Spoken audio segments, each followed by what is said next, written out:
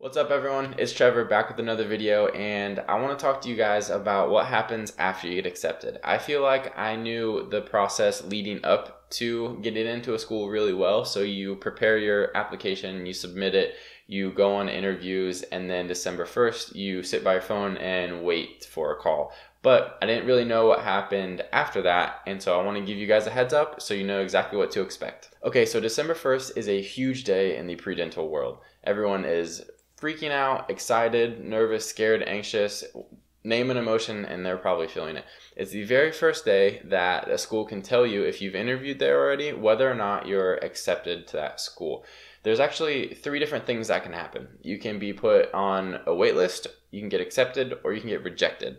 And from what I hear, actually, not very many people get rejected on December 1st. So let's focus on those other 2, if you get accepted or put on a wait list. If you get put on a wait list, it's not the end of the world. December 1st for me, I actually got accepted to a few schools and I got put onto a few wait lists. And all 3 schools that I got waitlisted at actually ended up getting into them a few weeks later. So it's definitely not the end of the world. Keep your hopes up.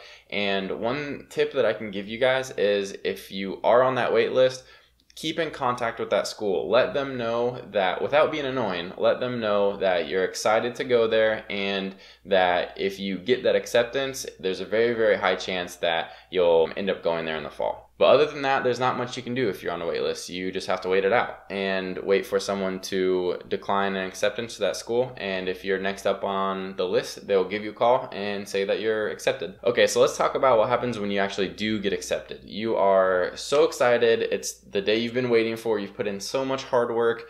You've grinded out tests and exams, and you're in. You got the call and you're in. So what do you do now? The very first thing that will happen, the school that you got into will send you an email with a ton of different things you need to do. So that is shots, paying deposits, sending final transcripts, getting your loan situation figured out. Tons of different things that you never knew you had to do. But the very first thing that you probably need to take care of is the initial deposit to hold your acceptance at that school so they don't give it away to another student. And usually that's around $200 or $300, and it's due about 2 or 3 weeks after you get accepted.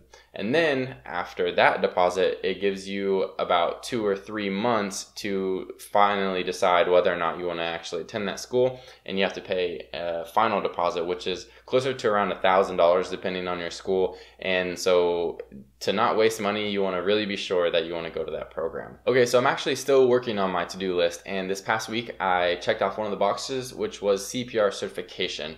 I went through the American Red Cross to do it, and there was an online portion I had to do and a classroom setting that we had to do and go and practice our skills.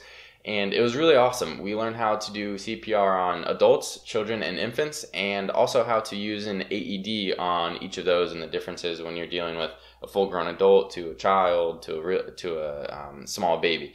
And so it's awesome because I just feel prepared for an emergency in case something happens while I'm like at the store or at school or in practice. So I feel like I'm actually becoming a healthcare professional, even though anyone walking down the street can have that same certification.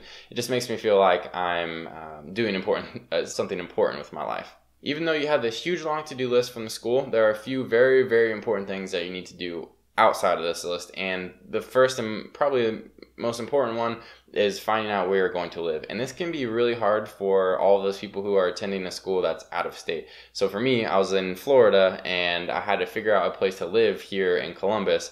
And I didn't really want to spend all the money to fly out here, go apartment shopping, and then fly back home. Felt like it was going to be too expensive. So I actually did all my research online, and I kind of looked out with the place I got. I really love it. I feel like it's in a safe area and really close to school. But if you don't feel confident in doing all that online, then the best thing to do is contact the admissions committee, and they can tell you where the good places are, where a lot of the students stay, or they'll give you the numbers to current students, and you can talk to them about where they stay and where all their friends recommend. You just want to be comfortable in your house, because when you're at school, It's going to take a ton of energy out of you, and when you come back home, you just want to be able to relax and enjoy your time there and be close to classmates, friends, or family. This past week was awesome in Columbus. They have this thing called ComFest going on, and it's this huge festival where a ton of different food trucks get together. They have car shows. They have a lot of different cultural experiences, and so I'll drop some footage in here for you guys to check out all the cars that I watched. I'm